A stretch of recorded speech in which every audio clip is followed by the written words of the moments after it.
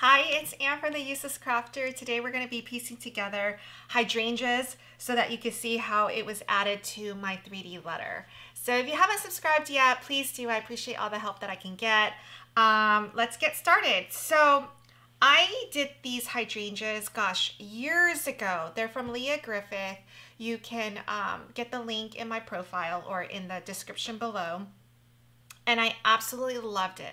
I made it, like I said, I made it 3 years ago. I actually repurposed these. They used to be in a stem, which I don't have right now, but they look so real. I've taken pictures with my daughter holding one and holding my fake one and holding real ones, and they look right in the bunch. Like, you know, if you I think I did a picture where I was holding like 5 bunches of hydrangeas and one was the fake one and you couldn't see which one was the fake one. So here are some tips. First of all, for this M, which is, gosh, let me see how tall it is. Because this one, I did use 12 by 24 cardstock to make it bigger. It's a 9-inch high letter, so it's pretty big. I ended up using each petal is a little bit over an inch. So when you get her template, it's just like a whole sheet of hydrangeas to be cut. I did it just a slightly over an inch, maybe about 1.25 inches. So the key is, there are a couple tips. Tip number 1 is you want to get it in a few colors in that range. And the reason why is it really, you see how it kind of blends in? I think that makes it look really, really good. So I have 3 shades of pink, a really light pale one, and then one that has a little bit more color, and then just a dark one. And you see, like, you alternate it. The other nice thing about these flowers, these hydrangeas, is that they're connected. I used a hot glue gun and I connected one petal at a time. So one petal from this flower connecting to one petal on this flower like this. And so you just glue it together and you have like a whole string of them. So what's nice is, you see, I didn't glue all this down. I only glued the top part down. So this could still be moved around. I can, you know, you can really work with them. They're really flexible and they're also like springy and bouncy. So they don't look very, you know, flat at all. They're the opposite of flat, right? And like I said, what I like about them is you only have to glue a few pieces in place. Like I glued this one down here and this one up here. But this can still move and still give movement. So it just looks very more real. And so, you know, like these are hanging. Basically, I put one here because I had a mistake here, right? The letters didn't line up perfectly. So wherever you have mistakes, these flowers are perfect for it. So let me show you how to go about doing them. All right, so I'm gonna move that aside. You may notice Isabella is here, Isabella. And that's because I'm going to go live tomorrow on YouTube, which I'm super excited. It's the first time I'm doing it. Besides the test one that I did today. The test one that I did today was a few minutes, so I don't want that to be considered against me. But I was just testing for sound quality and to make sure that it all still works. So, all right. So that's tomorrow, 5 p.m. Pacific. I'm going to be piecing her together. I'm gonna try to use this flower in there somehow for the letter I. So I'll be doing a 3D letter, not tomorrow, but I will be doing a 3D letter in this series. And I want to use these purple flowers for her because I feel like it's gonna match her color scheme with her dress and everything, and just a different type of flower. And I'm gonna do the hydrangeas in purple for her dress, I think. And then also for the 3D letter. So just so that it has something more. All right. That's a lot of talking. All right. This one is specifically from Leah Griffith. You don't need this. You can use this. You can use your Cricut one. The smaller one's the easier one because, you know, these petals are small. So it's going to be easier to use a smaller one, which I have a smaller one. Oh, here it is. You can also use these little boning tools, right? They're on Amazon, super, super cheap. I like having all of them to see which one. Sometimes a project calls for something specific. And so, but I'm gonna be holding, these two are pretty much identical. The only thing different is hers has like, you see how it just has like an indentation? So they're specifically for flowers. I haven't really I'm not good enough at flowers to know the difference between this tool and this tool, to be honest with you. So I'm going to use this one because I had it in my flower bin and it was with all my stuff. All right. So to make this, these are really flat. They're all the same. So you can see, I mean, they're like flat, right? So you want to just hold it up, and the smaller, you know, your petals, the thinner this piece is going to be. So I always kind of put my thumb over it so that I don't actually just rip it off. Okay. And then I'm going to take this, I'm going to take it this way, and I'm just curling it. And you see how much that paper took to the curl? It's pretty magical. This is 80-pound cardstock paper, and for it to just kind of curl up like ribbon, right? Like when you do this on like those, I don't even know what kind of ribbon you call it, but the ones that you tie on with the balloon. So you can see like now my petals are not flat at all. They totally curl up. And you can, you know, curl in more. It's totally up to you. You can make this look a lot smaller than it is. You can also, so I did this with the mix of the three papers, the three colors. It was enough on my hydrangea bunch, like I said, to make it look really real.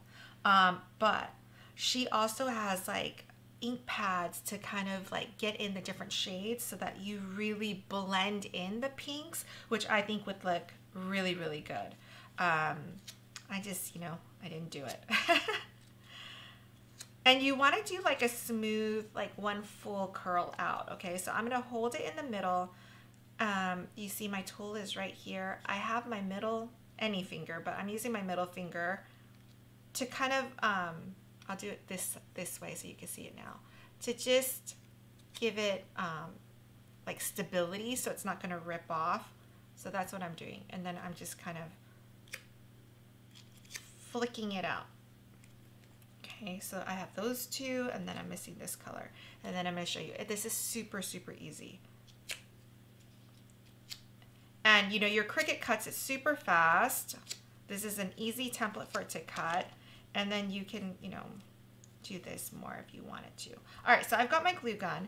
I'm just going to add a little bit of heat to one petal, a little bit of glue. And then I'm going to attach petal to petal.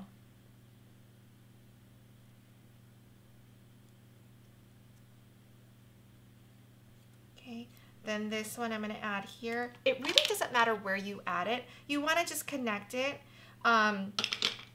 So I'll do a few. So right now these three, it's almost like they're in a line, right? Oops, and that wasn't very, you know, I didn't even match it up.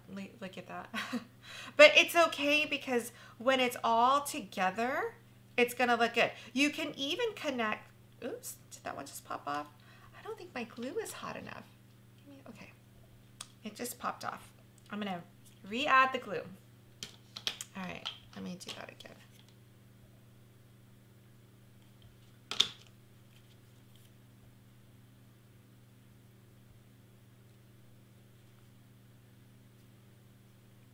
So what I was saying earlier is you can actually now, instead of adding, like continuing on and just doing one long line, you could even close this up.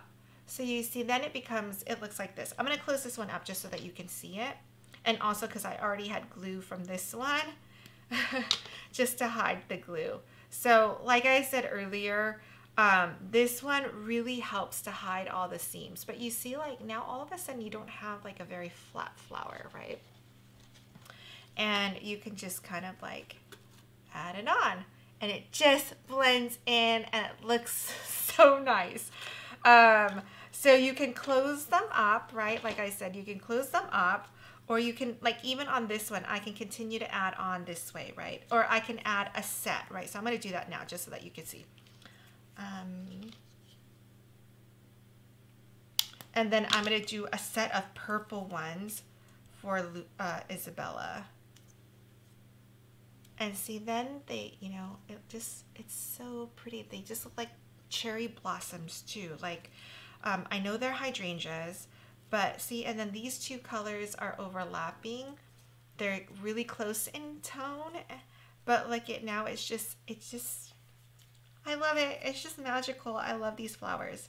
All right, so that's it. And then while I'm here, while we're doing this and such a quick tutorial, in case you missed it, for this 3D letter, the other thing I did was the stitching, which I've done a few times, but this one will be a short video. So what you need to do is I use a white pencil and I basically draw out the swirls. So like if I wanted to do this, for instance, this yellow line, I'm just going to do my swirls and you can see it there. Okay, then I have like anything that is, this is my Abby Kirsten flower pad that she uses to roll her flowers. I'm just going to use it now. I do have this We Are Memory Keepers pin tool. It's from the bookbinding kit that they have. The reason why I like this is it has a handle, because I tried stitching just based on my template, but the needle started to hurt my thumb. So you need something to protect your thumb and to be able to like help you push it. So if you have one of those thumb protectors, you can use that. But I had this and this works perfectly. So now that I have my line, I'm going to use this to punch in my holes, so that when I go to thread it, it's much easier for me to just thread through. And this, you can see how fast I'm going and making these holes. There is a trick to making these holes. You want to be, you want to stay equal distance if you can. And, you know, sometimes I start to go really fast because I get bored. And so, yeah, there's definitely, it's not equal distance, but it's okay. It still looks good. You can see it here. This was not equal distance. Very close, but not.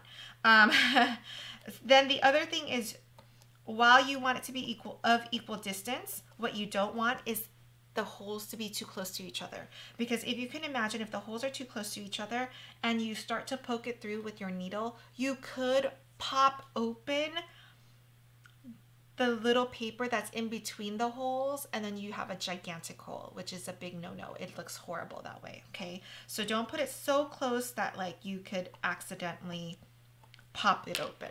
Okay, and then I had already started over here, but you know, you tie the end, or you don't even need to tie the end. Just don't let this go all the way through, okay? And because it's paper, it's not going to slip through. So you can hear it. It's going to stay like that. So I don't really need to tie this at the end. I did on this one, but I didn't have to, because look, here's where it got stuck right here. But the knot is all the way over here. If I cut the knot right here, this would be fine. It's not going anywhere. So I love the way this looks. All right, I'm going to do just a few so you can see it. And I've been putting this in my post. This may look really tedious and annoying and boring, but there's something about it. I really love it. If I can incorporate, when I can incorporate this into a project, I definitely will. I think it allows me to add color to it, you know, to make it like cohesive. It also is just so pretty. It makes it different than just a cardstock project. So you can see this, the distance between these two holes is much bigger, right? A little bit longer than the others, but it's okay. I feel like when you're stitching enough, it'll look fine. Now, when I'm going across, because I'm doing a loop, I feel like the next hole is too far away. I will reuse this hole that I already did, okay, to make it shorter, and then I'll pop back out right here.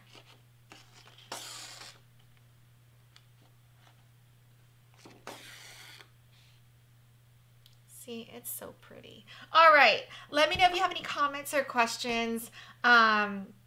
I absolutely love this little guy right here. Let me turn on, actually before I let you go, let me turn on the lights. Hopefully you can see it.